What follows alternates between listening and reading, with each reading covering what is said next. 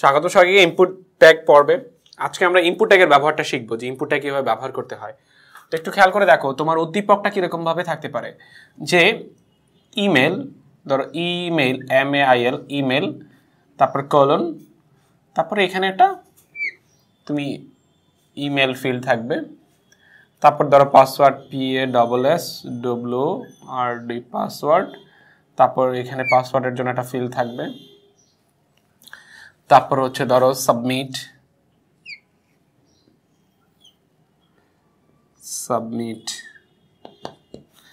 এই জিনিসটার সাথে সবাই আমাদের আসলে আমরা এই ফিল্ডগুলোর সাথে সবাই আমাদের প্রত্যেকেরই আসলে পরিচয় আছে, যে এগুলো কোথায় ব্যবহার করা হয় আমরা জানি। আসলে যেখানে আমাদের একটা ধরো অ্যাজ লাইক সবার পরিচিত, যেমন ফেসবুক অ্যাকাউন্ট যখন আমরা ক্রিয়েট করি, লগ ইন করার জন্য যখন আমরা লগ ইন করি তখন একটা ইমেল দিতে হয়, ইমেল ফোন নাম্বার আর একটা পাসওয়ার্ড প্রেস করতে হয়, দেন সাবমিটে প্রেস করতে হয় একটা অ্যাকাউন্ট ক্রিয়েট করার পর। তো এই যে জিনিসগুলো, এই যে এখানে তুমি ইমেল লিখছো, এখানে পাসওয়ার্ড দিচ্ছ, এই যে সাবমিটে প্রেস করছো, এই যে শেপগুলো কিভাবে তৈরি করা হয়, এই যে আউটপুটে তুমি শেপটা দেখতে পাচ্ছ, এই যে একটা পেজ চিন্তা করো, তুমি লিখছো www.facebook.com, ওইখানে গেলেই তোমাকে দেখাবে যে এখানে তুমি ইমেল দাও, এখানে পাসওয়ার্ড দাও, দেন সাবমিটে প্রেস করো, তাহলে তুমি ফেসবুকে লগ ইন করতে পারবা। তাহলে এই যে ফিল্ডগুলো, এই যে শেপগুলো, এগুলো তুমি কিভাবে আসলে তৈরি করবা, এগুলো কিভাবে তৈরি করে, কোডাররা কিভাবে তৈরি করে জিনিসগুলো, তো সেগুলো আমরা এখানে শেখার চেষ্টা করবো আসলে। তো এখানে দেখো আমরা জানি যে কোনো ঠিক যেমন আছে ডিজাইনটা আমরা এমনই করার ট্রাই করব। যে এখানে দেখো যে আমরা করব হচ্ছে HTML, আমরা জানি যে কোনো কোড করার জন্য আমাদের মূল ট্যাগ হিসেবে থাকে HTML। তারপর এই জিনিসগুলো কোথায় দেখাবে, বডিতে দেখাবে। তো বডি বডি দেখাবে। তো এখন ব্যাপারটা তুমি এই যে জিনিসটা তৈরি করবা, তো এখানে কি দিবা, তোমার মেইলটা লিখবা, মেইলটা দিচ্ছ, ইনপুট দিচ্ছ, তুমি এখানে মেইল লিখে মেইলটাকে ইনপুট দিচ্ছ, তাই না? এখানে পাসওয়ার্ডটাকে ইনপুট দিচ্ছ, তারপর এটা কিন্তু ইনপুট দিচ্ছ না, এটা লেখা থাকে, লগ ইন বা সাবমিট অলরেডি লেখা থাকে, তুমি জাস্ট এখানে প্রেস করো, এটা একটা বাটন হিসেবে কাজ করে। তুমি এই ব্যাপারটাগুলো আগে ফিল করো যে কোনটা কি হবে, এটা একটা ইনপুট ট্যাগ হবে, এটা একটা ইনপুট ট্যাগ হবে, আর এটা একটা বাটন ট্যাগ হবে। বাটন কেন?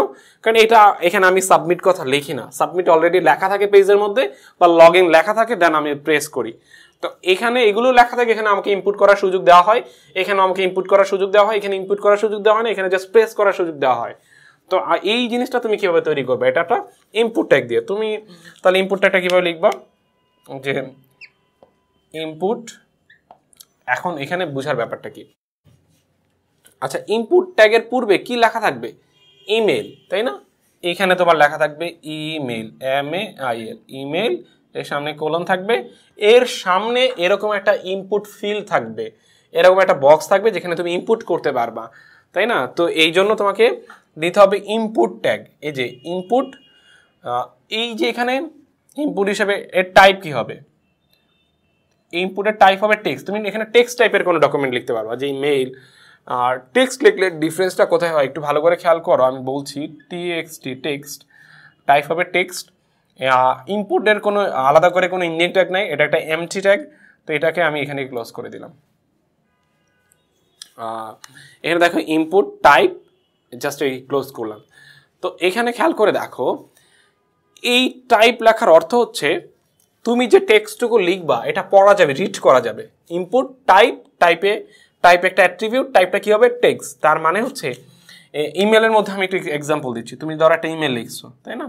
ধরো ইমেলের মধ্যে এরকম একটা ইমেল লিখছো, ধরো আমার মেলটা আমি এখানে ধরো লিখছি যে SHAHADATHOSSAN শাহাদাত হোসেন 937@gmail.com। এই যে জিনিসটা রিড করা যাচ্ছে, পড়া যাচ্ছে, এখানে কোনো একটা মেল লিখলে পড়তে পারবা। তখনই তুমি পড়তে পারবা যদি ইনপুট ট্যাগের টাইপটাকে তুমি টেক্সট করে দাও, আর টেক্সট করলে এটা পড়ার উপযোগী হবে, পড়তে পারবা এখানে টাইপটা।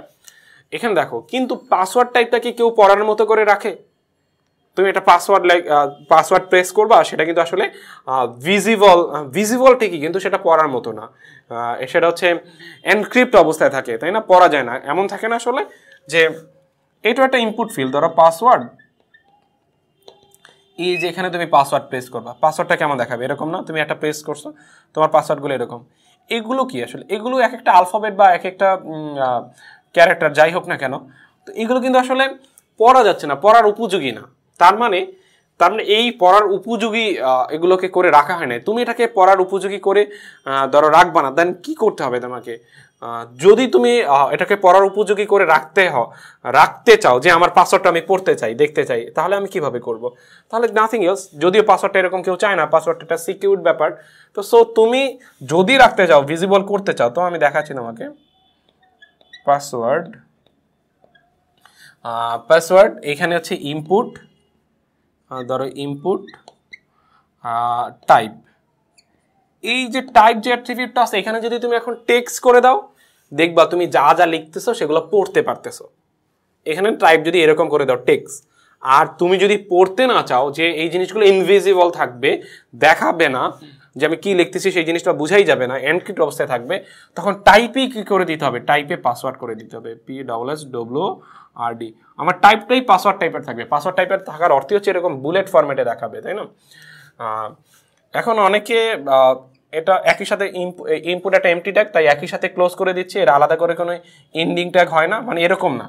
এর যারা কথাটা বুঝতে পারতেছে না তাদের জন্য দেখাই, আমরা এখন ধরে যত ট্যাগ লিখেছি সবগুলো কিন্তু মোটামুটি একটা এন্ডিং ট্যাগ ছিল, এরকম ইনপুট, তারপরে একটা কন্টেন্ট লিখতাম, তারপরে এটাকে এইভাবে ক্লোজ করতাম। কিন্তু এটা এরকম না, তাই না? এটা একটা এমটি ট্যাগ, এটাকে আলাদা করে ক্লোজ করার কিছু নাই, এটা একই সাথে ক্লোজ হয়ে যাবে, তাই না? এখন অনেকের একটা ঝামেলা, বা এটা কি আসলে সঠিক হলো, তোমরা কি ধরতে পারছো? আমি চাচ্ছি এরকম আকৃতির একটা আউটপুট আসুক, যে ইমেল, তার নিচে পাসওয়ার্ড, এই যে ইমেলের নিচে এই শেপটা থাকবে, এর নিচে থাকবে সাবমিট। এটা কি আসলে এরকম হবে? অ্যাবসলিউটলি আসলে না। কেন আসলে? এইটা আসলে এরকম ভাবে লিখলে কিরকম ভাবে আউটপুটটা দেখাবে? এরকম ভাবে লিখলে আসলে দেখাবে ইমেল, তার পাশে পাসওয়ার্ড দেখাবে। পাশে কেন দেখাবে আসলে? আমরা তো যাচ্ছিলাম নিচে নিচে করতে, পাশে এই জন্যই দেখাবে কারণ তুমি এটা লেখার পরে এখানে কোনো বিআর ইউজ করো নাই, ব্রেক ট্যাগ ইউজ করো নাই। বিআর কি করবে, প্রথম ইনপুট ফিডটা জেনারেট করবে, জেনারেট করার পরে নতুন করে একটা লাইনে নিয়ে যাবে কি বিআর, এই যে বিআরও একটা এমটি ট্যাগ, তাই না? তো এই বিআর ট্যাগ, এই যে বিআর ইউজ করার অর্থ হচ্ছে এরপর থেকে যা থাকবে সব নিচে, দেখো এটা নিচে দেখাবে। আর যদি বিআর ইউজ না করো, বিআর যদি তুমি এখানে দুইটা ইউজ করো, এতে কি সমস্যা হবে না? দূরত্বটা একটু বেশি থাকবে, এই যে মাঝখানের যে ডিস্টেন্সটা একটু বেশি থাকবে। আরো বিআর যদি 3টা বিআর ইউজ করো, আরো ডিস্টেন্সটা বেশি থাকবে। তো এটা ব্রেক ট্যাগের কাজ করে। তো দেখো, আমি যদি হুবহু এরকম ডিজাইন করতে চাই, অবশ্যই আমাকে বিআর ব্যবহার করতে হবে, তাই না? আমি 2টা বিআর ব্যবহার করলাম, তার মানে একটু ডিস্টেন্সটা একটু বেশি থাকবে, তো একটা বিআর ব্যবহার করলে হবে, এটা নিয়ে কোনো সমস্যা নেই আসলে। তো দেখো, ইমেল পাসওয়ার্ড প্রেস করলাম, তার নিচে তো আছে সাবমিট বাটন থাকবে। দেখো, তারপর এরপর আমি বিআর ইউজ করতেছি, আমি 2টা বিআর ইউজ করলাম, এর নিচে সাবমিট বাটন থাকবে। তো সাবমিট কি, আমি বারবারই বলছি, সাবমিট একটা বাটন, এটা কোনো ইনপুট ট্যাগ না, যেখানে তোমাকে কোনো কিছু লিখতে হয়, ইউজার কোনো কিছু প্রেস করে বা ইউজার কোনো কিছু ইনপুট দেয়, সেগুলোই হচ্ছে এক ধরনের ইনপুট ট্যাগ, তাই না? এখন অনেকে একটা কথা বলতে পারো যে ভাই, এটা তো আমি টেবিল দিয়েও একটা সেল বানাই ফেলতে পারতাম, তাহলে কি হতো না? যে টিডি লিখে, ধরো টিআর লিখে টিডি লিখতাম, এই সেলটা তৈরি হতো?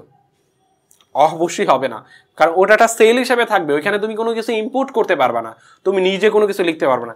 শেপটা আসবে ঠিকই, কিন্তু ওই শেপের মধ্যে তোমার ইনপুট দেওয়ার ক্যাপাবিলিটি থাকবে না।